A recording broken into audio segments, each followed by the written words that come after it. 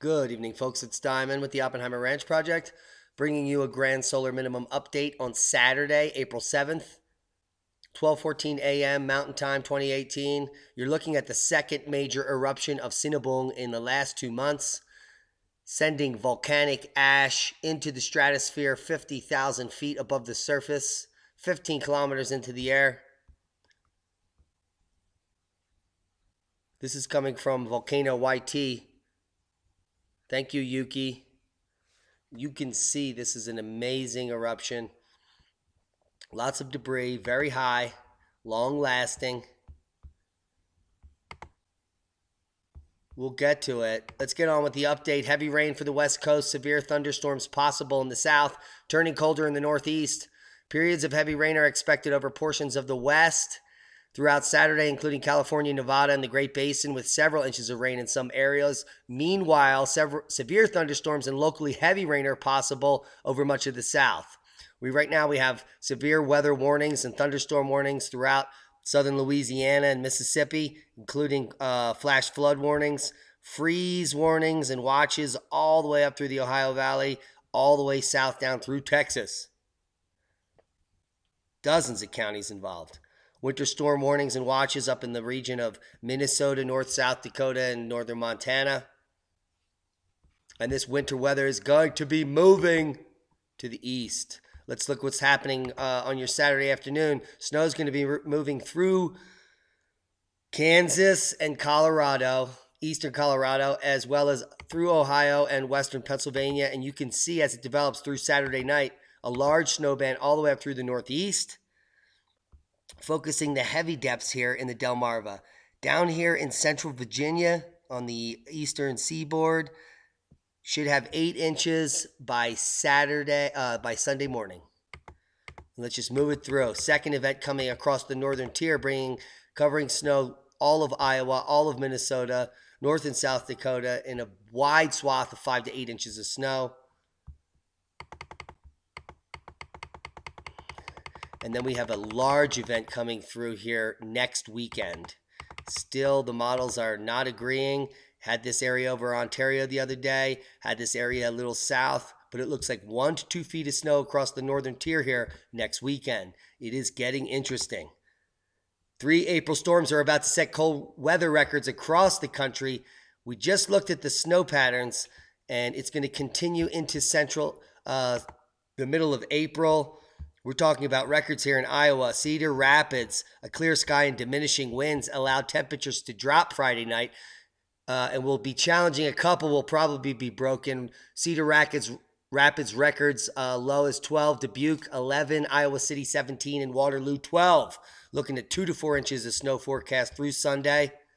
Heads up, Iowa. Near record and cold snow this weekend. Here's the predictor. Cedar Rapids is in the center of it all.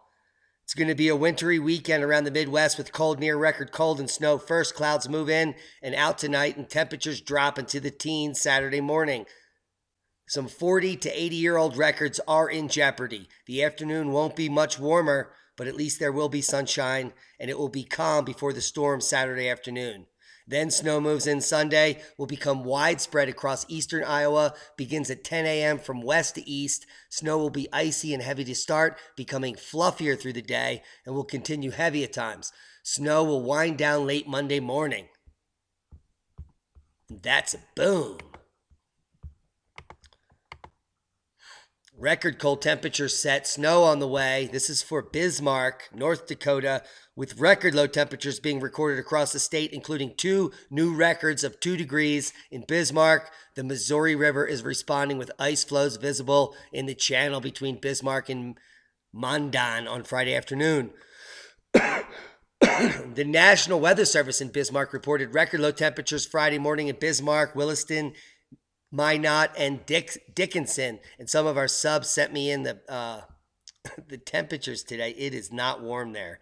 On Friday in Bismarck, a record low of 2 degrees beat the low of 3 back in 79. In Williston, a record of -3 beat the low of 1 in 36. And in Minot, a record of -1 beat the low of 1 back in 79. So it is cold, and the river's frozen in April in Minot. Large hail hits North Texas.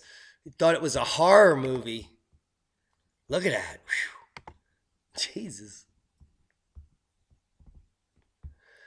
We're talking broken windows everywhere, broken roofs, shattered dreams. Heads up, that's a 4-incher.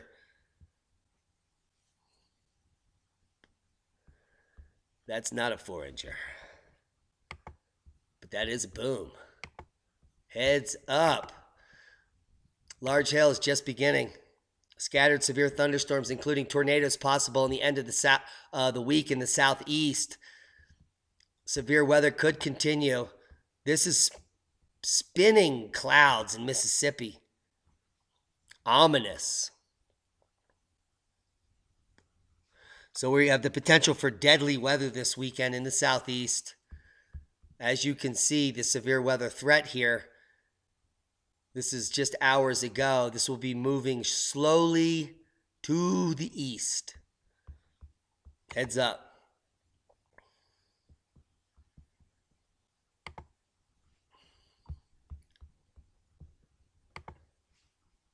Let's talk about Canada. It is not warm up there. Saskatoon weather outlook, -30 to -40 wind chills, record cold hits. Earth's coldest temperature anomalies were recorded in Saskatchewan for the first week of April, with the mercury dipping 10 to 20 degrees below normal across the province. Friday, April 6, 2018, was the coldest in recorded history in Saskatoon, with the mercury plunging back to -24.4 degrees, breaking the previous record of -20 all the way back to 1920.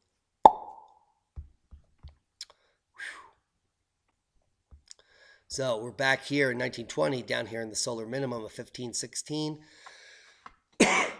And we are now headed in the solar minimum of 2425. And cosmic ray flux is on the increase. Records are being broken.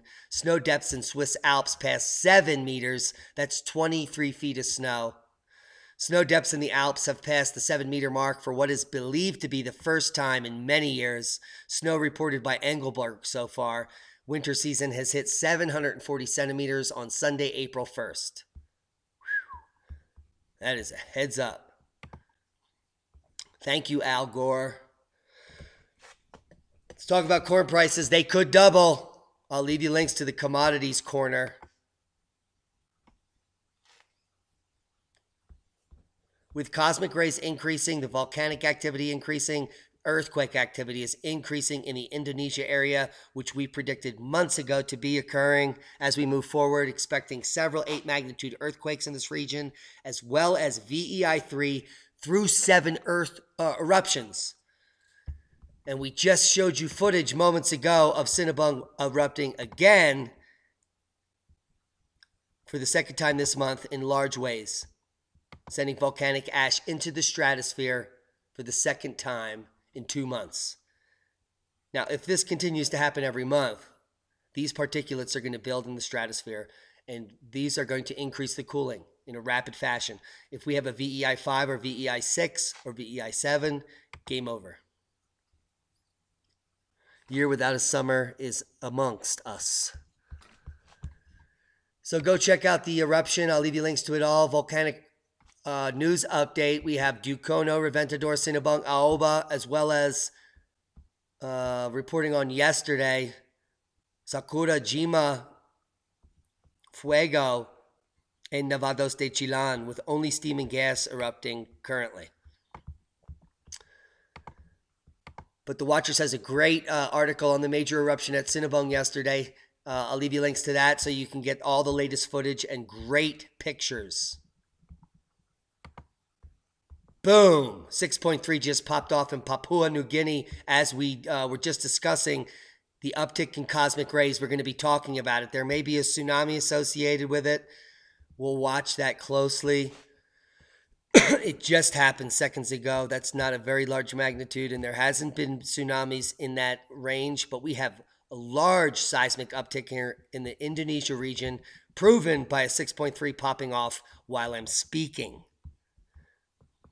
at 10 kilometers. Very shallow depth.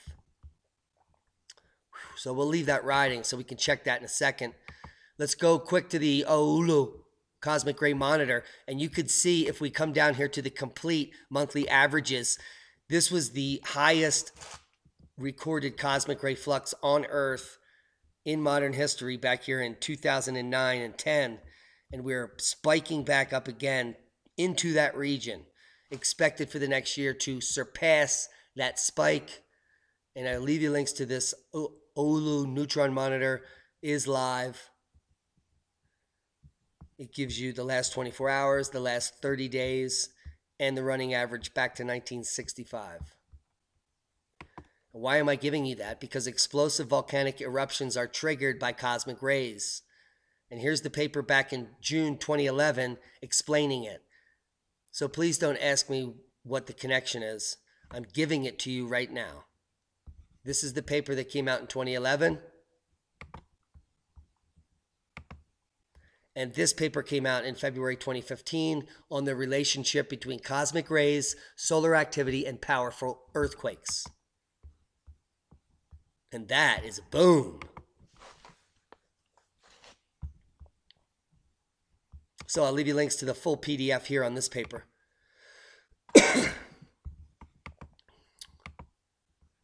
Real quick, we'll come to the full size combined sea ice thickness. April 5th, we could see that the current Arctic sea ice volume is well in the decadal range. Nothing beyond out of the ordinary there. It is about to surpass in the next 10 or 14 days, I'm predicting. It will surpass 2015, and it is now 2,000 cubic kilometers above 2016 and 2017 levels after this rapid increase through March. Still going up, and now is well in the decadal average of 2004-2013. And the thickness is exceeding 5 meters in some areas and is averaging 4 meters all the way across the Arctic. Heads up. Man, there's so much disinformation out there. As the cosmic rays increase, these earthquakes and volcanic events are only going to increase over the next year and a half in big ways. Start preparing now. If you want to survive and thrive in the future, you should start to plant seeds this spring. Learn how to fail. That's how you become a farmer. Be safe, everybody.